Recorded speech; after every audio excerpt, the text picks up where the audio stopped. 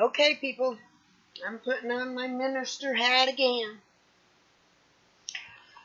There's a fellow here who does videos on the Bible and what he believes and gets people questioning what they believe and why they believe it the way they do. Speaking on the verses of the Bible. No problem with that. None whatsoever.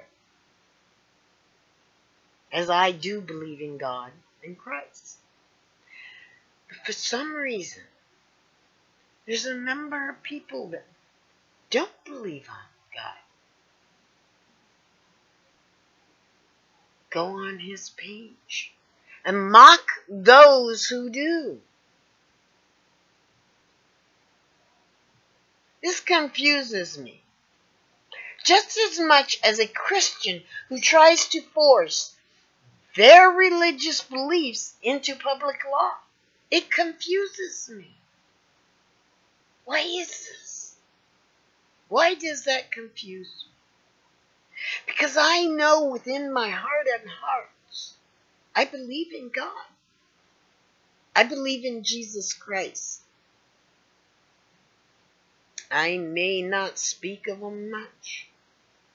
I may pray in my closet. I live my life according to what I believe. That God is love. Therefore, I can be nothing more than love. Because if God is love, God can do nothing but create love.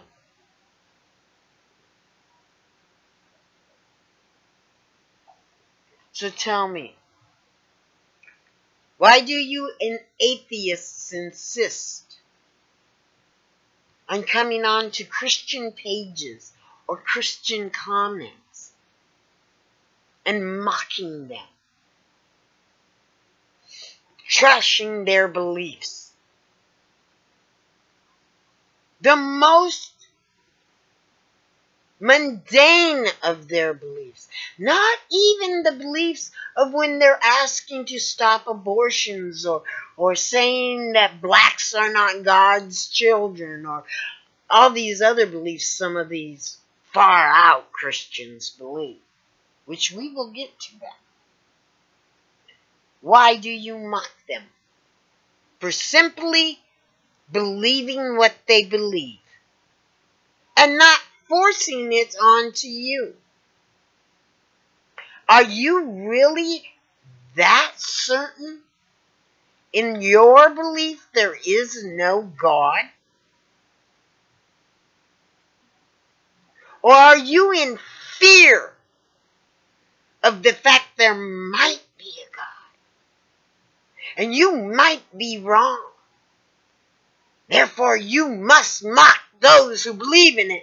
Because as long as you mock them and get them to stop believing, or think you get them to stop believing, you are comfortable in your belief.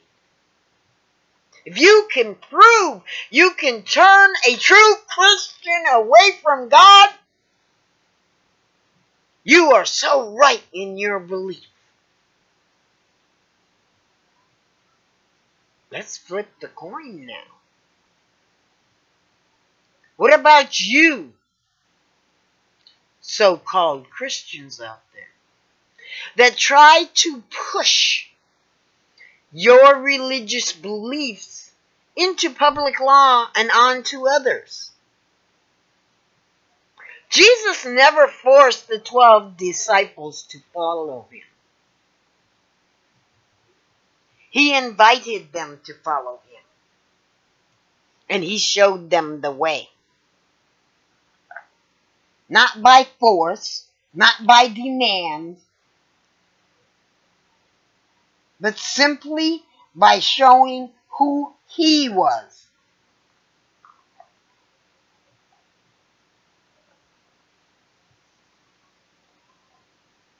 And giving his disciples a reason to believe and to follow. You go forcing your beliefs onto others and force others to believe it in fear, they will never believe it. You will turn them away every time.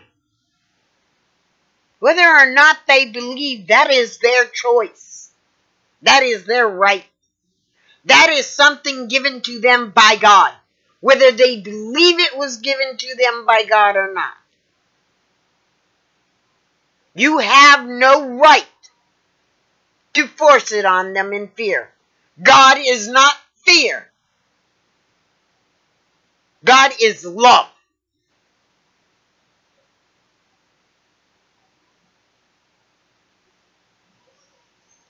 So are you really that strong in your belief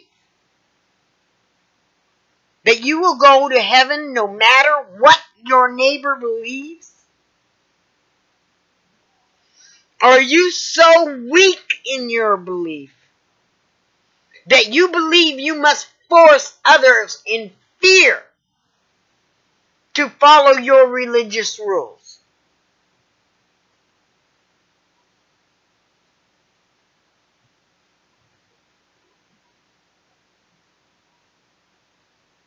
You run around and you talk about how God-fearing you are. You declare how God-fearing you are. You ask of others to post this if you believe in Jesus. Post that if you believe in God. If you don't post it, you don't believe. But yet the Bible tells you, pray in the closet.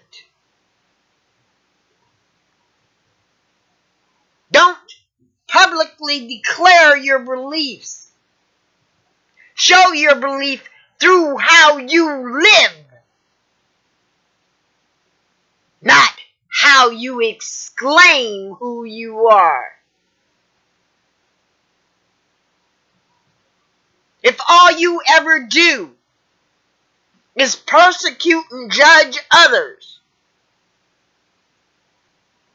then apparently you don't follow the Bible or God. Judge not, lest ye be judged. Pluck the log out of thine own eyes before you remove the sliver from your neighbor's.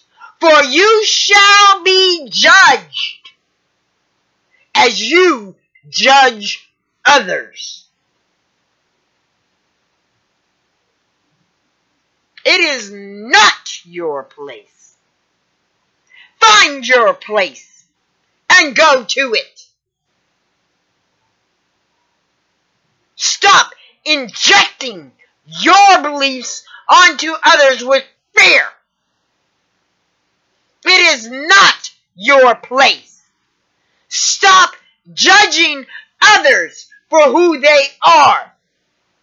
It is not your place.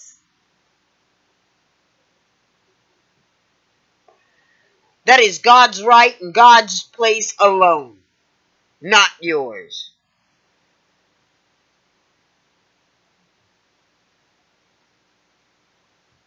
And you atheists, stop trying to inject your beliefs onto the Christian. That is not your right.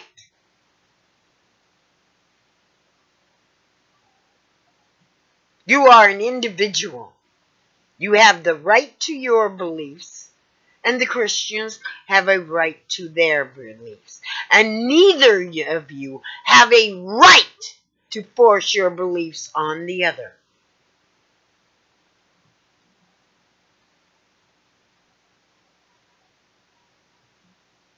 What happens after you pass is up to your own beliefs, not up to the beliefs you force on to others.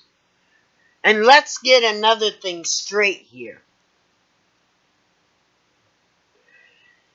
You sit there and you say LGBTQ people are not God's children. You judge them because of a few words wrote in a book by flawed man. You judge them hundreds of years after Jesus was born and then died. You judge them. How dare you?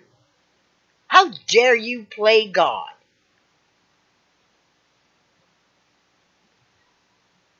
That is not your place. Have you ever thought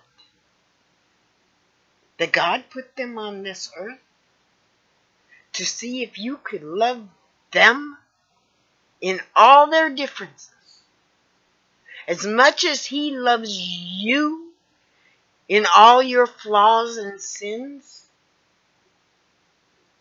No, you didn't think of that, did you? Have you ever thought about this? God didn't make the angel male or female. So even angels are part of the LGBTQ community. Are you going to reject them?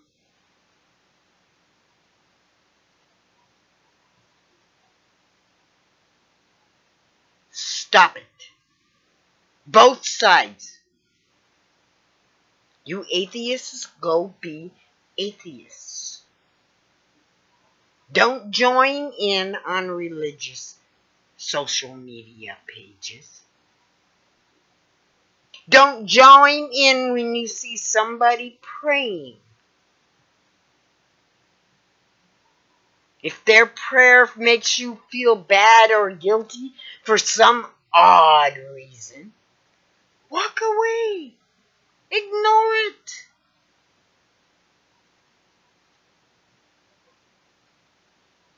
And you religious people, if you see an atheist, don't force them to come pray with you. If they choose to, welcome. If they don't, love them for who they are, as God loves you and your little flaws, because you have many, and all your little sins, because you have many.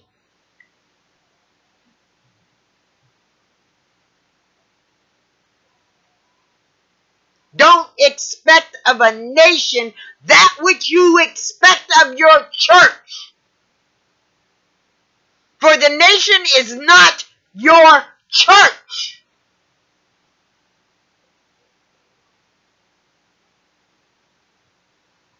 A nation is made up of many different people of many different beliefs.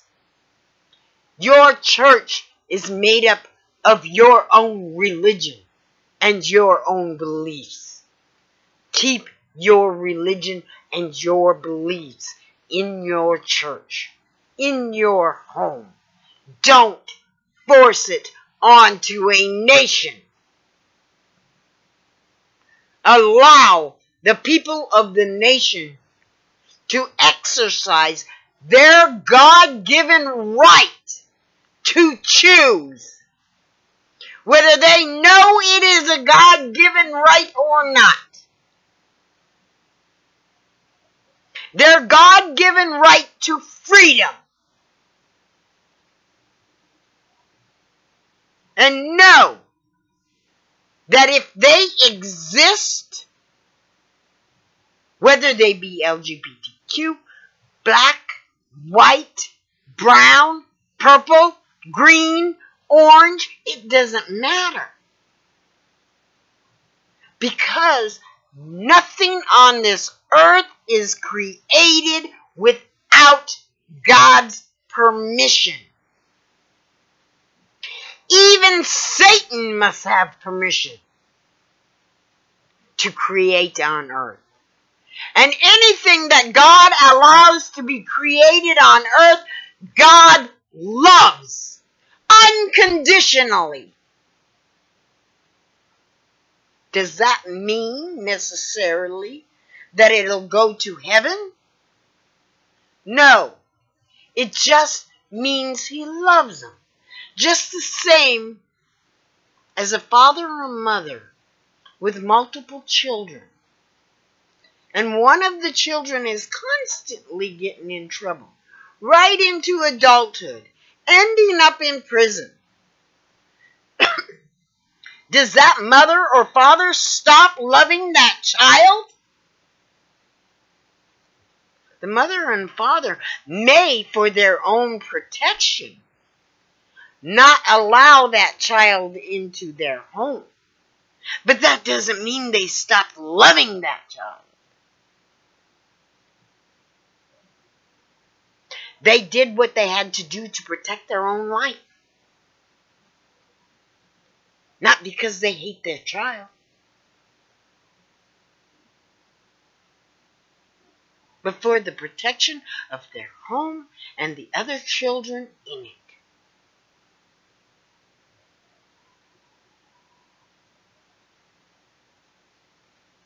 God does not stop loving his creations simply because they do not believe in him. Simply because they may walk down a path he does not approve of. He still loves them. He will not welcome them into his home for the protection of the other children. But he has not stopped loving them.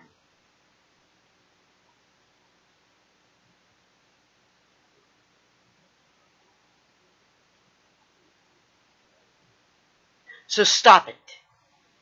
Both your sides. Stop it. There is no need for it.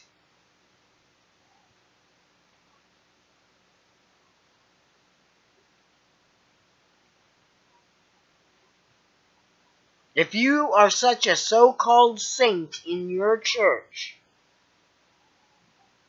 then God demands of you to love the sinner just the same as you love any other saint.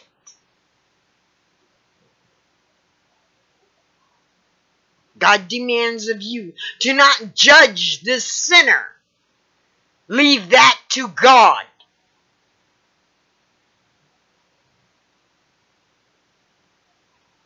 Judge yourself. Do not judge others. It is not your right. Stick to what's your right.